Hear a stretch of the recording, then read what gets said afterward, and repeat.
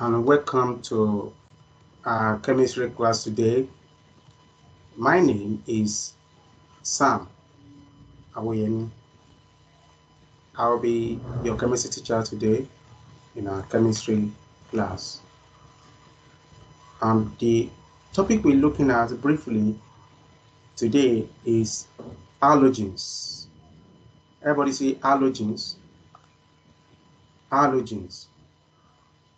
Now, the learning objective on the topic today, number one, you will be able to recognize halogens on the periodic table. You will be able to draw the electronic structure of halogens. Number three, you will be able to recognize halogen molecules and you'll be able to form halogens molecules. Number four, you'll be able to recognize some pattern in terms of behavior of halogen generally on the periodic table and in our day-to-day life. Without wasting time, let's look at the first learning objective, halogens and the periodic table. These are the halogens on the periodic table. The halogens are elements that are found in group 7 of the periodic table. If you look at the periodic table, this is an expanded periodic table. By the way, do you know the definition of periodic table? Okay, definition of the periodic table is defined as a table which contains systematic arrangement of elements in accordance to their proton number. I take it again. Periodic table is defined as a table which contains systematic arrangement of elements according to their proton number. Or you may want to say according to their atomic number. Okay. As I said before, this is an expanded periodic table. So the periodic table, you look at the one occupied in the one that is at the middle, hydrogen. Then by your left, you see Li, which is lithium, then Be, beryllium. If you go, there is a gap, this little gap with a groove. This groove is a peculiar group on the periodic table called the transition metals. Now, if you remove the transition metal completely from scandium to zinc, go down, remove it completely, and you coalesce the table together, you will see Li, Be, then you quickly jump to B, which is boron, carbon, nitrogen, oxygen, fluorine, then hydrogen, helium, and neon, and so on and so forth. Now, the first group in the periodic table starts from the left. Li, that is lithium. The second group is Be, beryllium.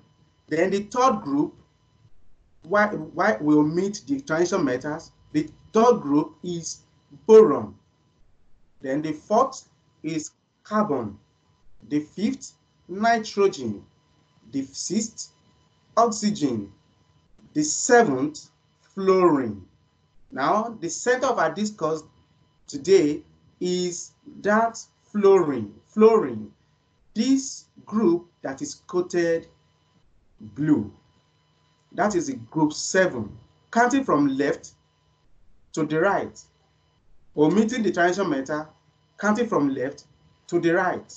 you meet the group 7, you get to group 7, which is coated blue. So these are called halogens, the group 7 elements. Then how can you identify them? The first one is F, Cl, Br, I, At. What are their names? The first member of the group 7 element is fluorine, followed by chlorine, followed by bromine, followed by iodine. Then, last but not the least, astatine. So this group of elements is next to the noble gases. If you go to the last group towards the right, the last group on the right is the noble gas. They are the noble gases. So they contain 8 electrons in the outer shell. So the element in group 7 contain 7 electrons on the outer shell. So that means they are 1 electron short of the electron possessed by each element in group 8. Now, without wasting time, let's look at electronic structure of the group 7 element. All the group 7 elements have 7 electrons in their outer shell. All the group 7 elements have 7 electrons in their outer shell. As we have learned earlier, electrons are arranged in shells. Electrons of each element on the periodic table are arranged in shells. This shell arrangement is called their electronic structure. That is a layman definition of electronic structure. The shell arrangement of electron is called the electronic structure. Now, looking at the fluorine. Fluorine has 9 electrons, 2 and 7, 9 electrons.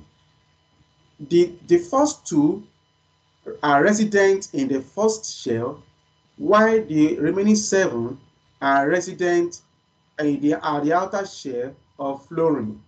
Now, you have named that the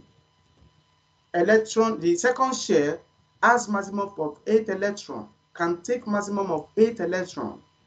How many electrons does it remain for fluorine to complete that 8 electrons? Let's count it: 1, 2, 3, 4, 5, 6, 7. So it's just 1 electron short of complete shell diagram. Now, let's go to the next one. Chlorine. Chlorine has 17 electrons. 17 electrons. 2 are resident in the inner shell. The second shell has capacity of retaining 8 electrons, while the third shell has capacity of retaining 8 electrons. But for the case of chlorine, it has 7 electrons at the outer shell. Okay, so and so on and so forth. That's the case of bromine, iodine, astatine. They have something in common, and that thing they have in common is that they have 7 electrons at their outer shell. And in fact, that is why they are grouped in group 7 on the periodic table. Now let's go to halogen molecules. Halogen molecules. All the group 7 elements are molecules containing 2 atoms. All the group 7 elements are molecules containing 2 atoms. Before you can say this is chlorine gas, it must have been a molecular form. For any element to be in molecular form, as well as the group 7, to be in molecular form, it must contain 2 atoms of that same element. For example, 2 atoms of chlorine makes one chlorine molecule. 2 atoms of fluorine makes one fluorine molecule. 2 atoms of iodine makes one iodine molecule, and so on and so forth. Each atom is 1 electron short of a noble gas electron structure. I've said that before. By sharing electron in a covalent bond, full outer electron shell are achieved. For any element in group 7 to become a molecule, it must contain 2 atoms. Now, how are these 2 atoms formed? We look at the case of fluorine. Fluorine has 7 electrons at the outer shell, then 2 electrons in the inner shell. If you take 2 fluorine, you combine them together, they share electron. They share their outer electron. They share the 1 outer electron. Then they become what? A molecule. As you can see in the diagram here. This fluorine at the left and the fluorine at the right, they have been able to successfully share their outer electron to become what? To become a molecule. Now, this is a molecule of fluorine. This is a molecule of fluorine. It contains 2 atoms. 2 atoms of fluorine. 2 atoms of fluorine. Now, we go to patterns. Now, what we're learning under patterns of these elements, number 1, we'll learn about their color, learn about their physical states, then we learn about their reactivity. So we start with the first pattern. The first notable pattern of this element on the periodic table of halogens is their color. Now, the group 7 elements get darker as you go down the group. As at the upper part of the group 7 elements, the elements there are light in color. Then as you go down, the color becomes darker, and it becomes darker as you go down the group. Now look at this diagram now. Fluorine, the notable color of fluorine is yellow. Fluorine is yellow in color. Chlorine is green in color. Bromine is brown in color, while iodine is purple in color. Bromine solution. If you look at this diagram, there is a flask here containing bromine solution, and note the brown vapor above the liquid. So look at the brown vapor of fluorine above the liquid. It is brown in color. Now, a question comes. What is the last member of the halogen family? Were you paying attention? What is the last member of the fluorine of the iodine and halogen family? Okay, let's go back to the first slide on the periodic table.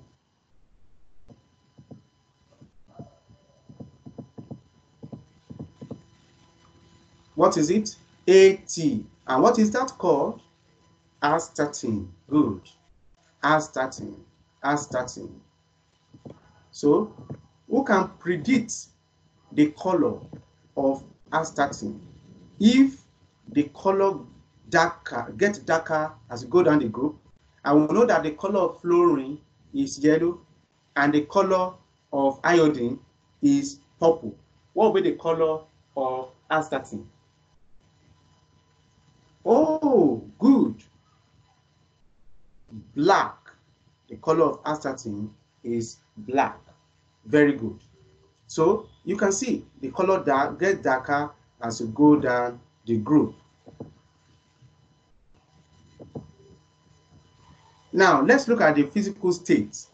The physical state of elements under halogen family.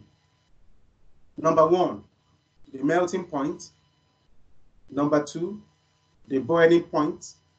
Now, before we consider the melting and the boiling point, let's look at the atomic size. Atomic size. Now, if you look at this table here, you see elements. The elements are listed. Then look at the size. Now, these are the molecular size of each of the elements. Fluorine is now in a molecular form. This is fluorine gas, then chlorine gas, bromine gas, bromine liquid, then iodine crystal. Iodine crystal. We'll get to know more about that as we go on. Now, fluorine is of a small molecular size. As you go down the group, the molecular size increases. What did I say? As you go down the group, the molecular size increases. Now, as the molecular size increases, the boiling point and the melting point also increases. So as you go down the group, there are 3 things that increase. Number 1, molecular size. Number 2, melting point. Number 3, boiling point. Now look at the melting point of fluorine is minus 220. Minus 220. Then melting point of fluorine is minus 101. Then the melting point of bromine is minus 7. Then it increases immediately to plus 114, which is the melting point of iodine. The boiling point of fluorine is minus 188. Boiling point of chlorine is minus 35. Then boiling point of bromine is plus 59, and that of iodine is plus 184. So as you go down the group, the atomics and the molecular size increases, the melting point increases, and the boiling point increases. Another peculiar and notable property of halogens is that they is a unique group that contain all the states of matter. That is, all the states of matter are represented in halogen family. We have the state of matter solid, we have the state of matter liquid, we have the state of matter gas. Okay, so look at the first one, fluorine. Fluorine is a gas. It's a gas. Then chlorine is a gas. Then followed by bromine, which is a liquid. Then followed by iodine, which is a solid. It's a very, very interesting and peculiar family on the periodic table, the halogens. So let's look at their pattern of reactivity before we call it a day in our class today. Reactivity increases up the group. What did I say? Reactivity increases up the group. That is, as you go up the group, reactivity increases. Then, as you go down the group, reactivity decreases. Okay, so